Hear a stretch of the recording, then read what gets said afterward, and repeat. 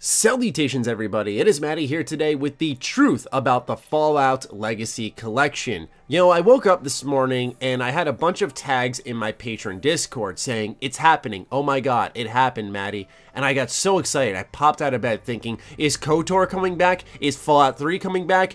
And I found out that the Fallout Legacy Collection is officially happening, you know, the leak from a couple of days ago. However, it's happening in the exact way we predicted, in the exact way we expected, and that makes me a little bit sad. So in today's video, we'll be getting into the news, and then I'll be breaking down some research I was doing originally for a follow-up video before this announcement was made. So let's get started with the Bethesda UK Twitter account. The announcement tweet reads, "Please stand by for pre-order in the UK, a collection of Fallout titles for PC featuring Fallout, Fallout 2, Fallout Tactics, Fallout 3 Game of the Year, Fallout New Vegas Ultimate Edition, and Fallout 4 Game of the Year. This product will be released on October 25th, oh, the same day as the Outer Worlds. I'm wise to you, Bethesda, in Germany and the UK, so no mention of a US launch. Now, like I said, I find this announcement peculiar. Fans of Bethesda seem to feel the same way. In fact, someone saying that this collection was completely pointless, to which Bethesda justified this collection by saying, well, the anthology didn't have the Fallout 4 Game of the Year edition inside it, which to me, I say, phooey, who gives a dang? We obviously want Fallout 3 and New Vegas to come to current consoles. The older Fallout titles, we'll see if that's actually possible with some information I managed to dig up. But anyway, we're going to be packing a lot of information into this video. And hey, speaking of packs, what about the Bethesda RPG pack? Yes, hot on the tail of the leak for the Fallout Legacy Collection, right after I posted my original video for this leak, I was sent another one from the German site for Amazon yet again, so it seems like they're getting more Bethesda products. This time, like I said, the Bethesda RPG pack containing Fallout 4 and Skyrim Special Edition. Now, once again, like I said with the Fallout Legacy Collection,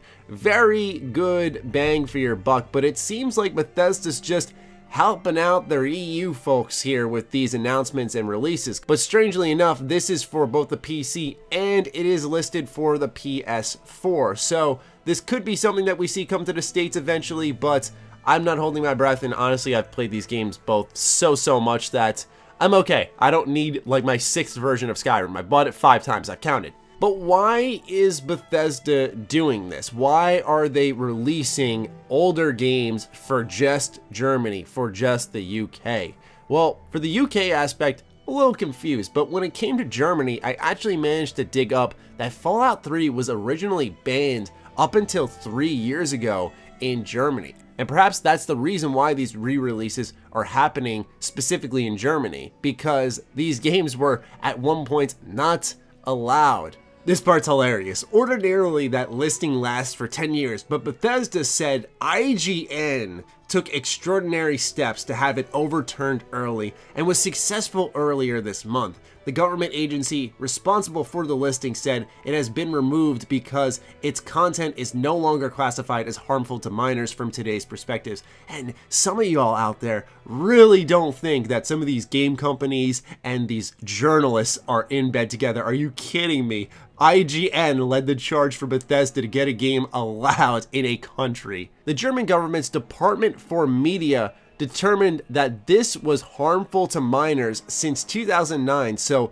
it went on for a good number of years before Fallout 3 finally got unbanned in Germany. Now, I don't know if this is their response to it after all this time, or if this is just a simple re-release. It's very well possible I'm just looking too deep into it based off this news, because I imagine between then and now, Bethesda had capitalized on the fact that Fallout 3 was no longer banned. Imagine that. Imagine being someone in Germany and experiencing Fallout 3 for the first time there in 2016 and going, wow, what was your game of the year? Oh, Fallout 3. That's crazy, man. That is ridiculous. But what about the original Fallouts? One of the things I've personally clamored for quite a bit is the re-release of the original Fallouts on consoles, because as I mentioned in my original video, you're seeing a lot of enhanced editions of old RPGs. For example, Wasteland 2 is on the Switch, and I was thinking, why not Fallout 1 and 2? It can't be that tough. Well, according to what I'm going to call a rumor at this point in time, because I haven't seen any factual statements come from Bethesda representatives or Interplay representatives, but I see a lot of people posting on the internet that actually the source code for the original Fallouts no longer exists. Now, the reason I also treat this as a rumor is because there's a lot of remakes and fan games based off the original Fallouts, like the online Fallout games, not Fallout 76, of course, but these were created looking like the original Fallout games. So I have to assume maybe it's somewhere out there, but a lot of folks believe it's not there, and that's also why Bethesda has yet to port them over to consoles. Because on top of all this, when you think about games that have lost their source code, one of them was Spyro, which is why that never saw PlayStation until they had to fully remake the games. And obviously, when you look at a title like Fallout 1, and especially a meaty Fallout 2, which has so many different routes, so many different things that can happen in a playthrough that you have to account for, that is a very big game. Granted, games back then were easier to make, but to remake all of that from the ground up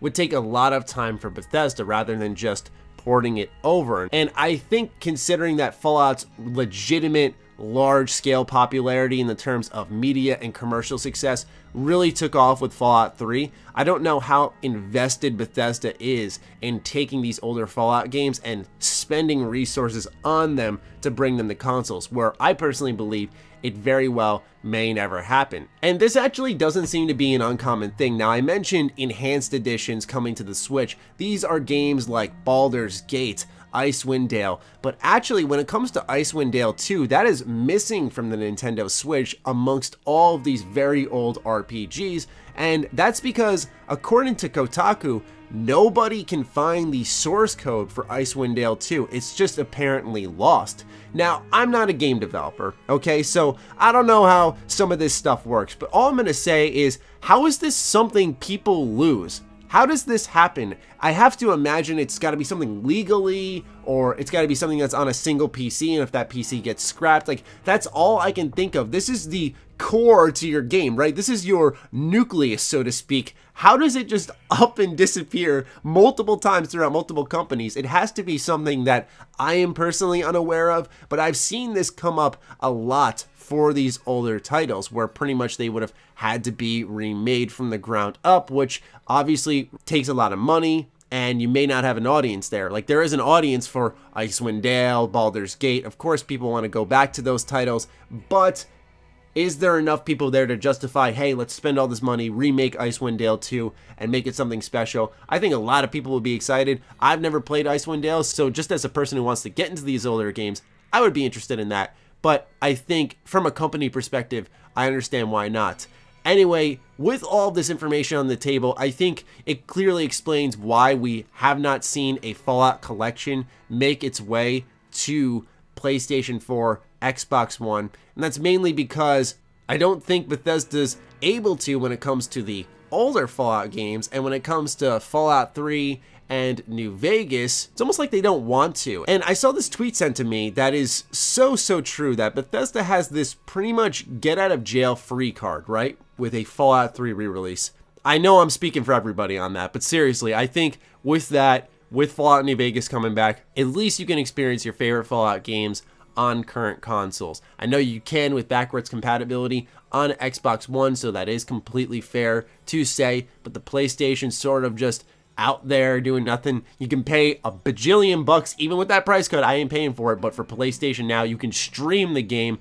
But let's be honest, a lot of us don't have the internet for that. I personally don't, and the internet is my job. So I would love to see Bethesda take it up, but I'm sort of about to put the dream away, I guess, because I just feel like they've had so many opportunities to do so. And I always remember a year ago when Bethesda was talking about Fallout anniversaries, and then they talked about Fallout Shelter during the 10-year anniversary of Fallout 3. It blew my freaking mind. I just feel like they're so tone deaf in that manner. They don't think they're doing anything wrong. They feel like they'll be okay just skating on by. And I really think they should just take a look in the mirror and go, you know what? We may not be the best right now, but here's a really easy way to do so. You don't even have to upgrade to Bethesda, because I know with Skyrim Special Edition they did new lighting and all these little effects, but ultimately it was still Skyrim. Like, we don't need all that. we just want the games, right? Like, we just want these games to work on current consoles. That's all I care about, at least. I'll take what I can get, and like I mentioned from a viewer earlier, Bethesda has this get-out-of-jail-free card, and they're just not using it. But anyway, ladies and gentlemen, that'll wrap up today's video, the truth about the Fallout Legacy Collection. I am sorry if you are disappointed. Can't say I didn't warn you, though, because I said in the first minute of my original video, this is probably not what we think it is. So if you got excited, it is on you, mates. Anyway, I'd love to hear from all of you in the comments down below. Be sure to fire away. Other than that, follow me on Twitter, follow me on Instagram. Those links are in the description down below, along with my Patreon. Do consider supporting that as it fuels all the content I create here. Stay sexy, stay active. I love you all. Peace.